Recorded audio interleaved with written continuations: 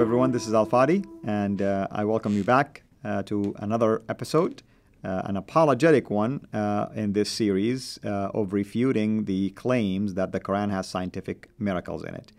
And with me here in studio, my dear brother Jay Smith, who've been extremely helpful in terms of assessing each one of the claims that we have dealt with.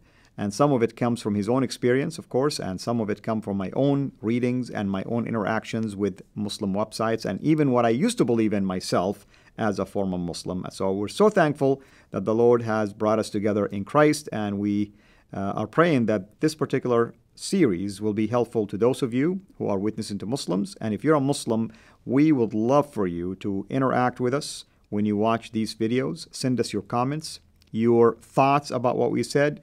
And even if you feel like you can still refute what we have said, please let us know how and why. And with that, Dr. J, what are we dealing with today? Yeah, everything that we've been doing now, we've done, I think, 7 of these so far. In almost every case, there is this niggling thought that as Christians, and one of my Christian brothers, in fact, our engineer, brought this up. What if the same questions are asked of our Bible? Would we not find much of the same problem? One of the example would be the mustard seed, that this is the smallest of all seeds, it says in the gospel, when we now know it isn't the smallest of all seeds.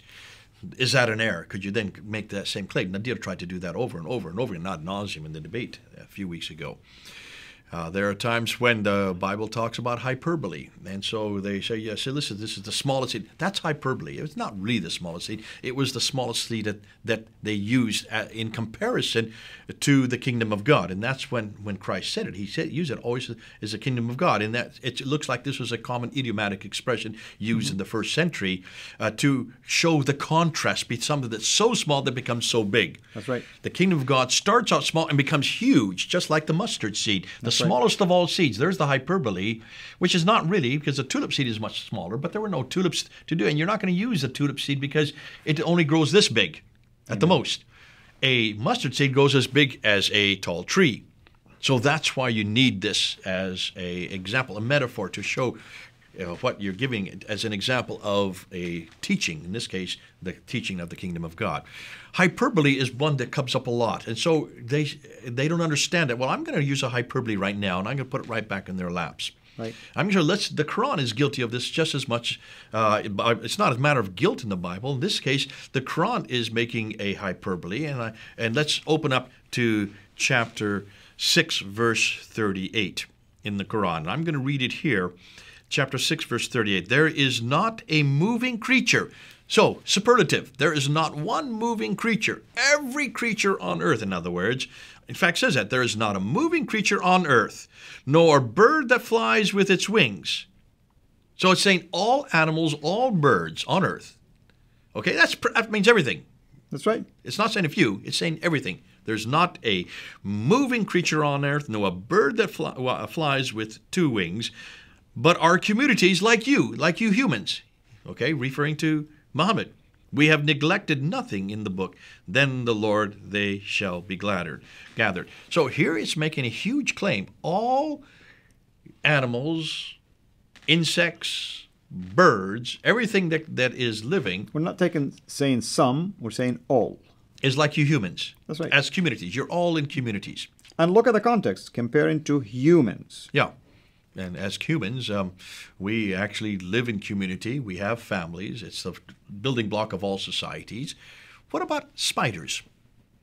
Yeah. Do spiders have communities like humans? Absolutely not. Take a look at the spiders. They eat each other. That's right. They live in isolation. They attack each other. They are quite cannibalistic. Yeah. So they aren't like humans. And snake also, rarely that you see them together.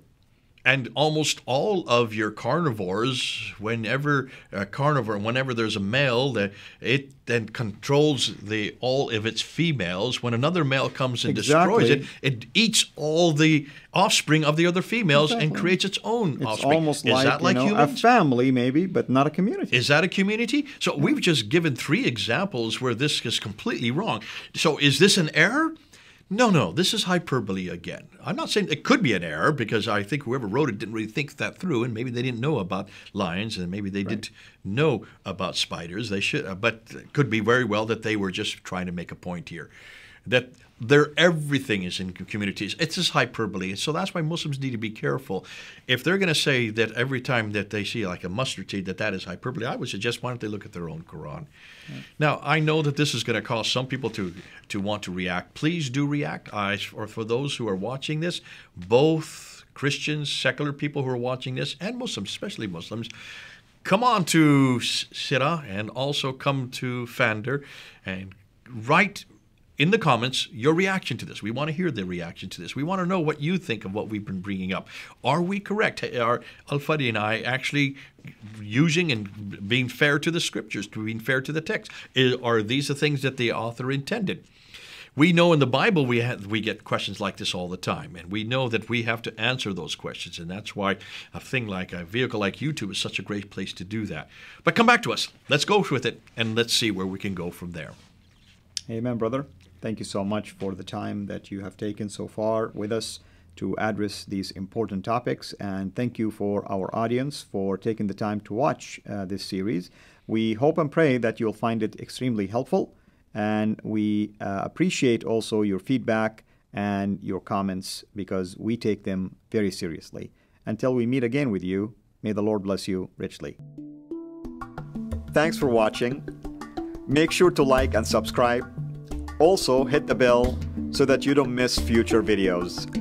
And please consider becoming a patron at patreon.com/CIRA International. And together we can introduce Muslims to the gospel of Jesus Christ. Thank you.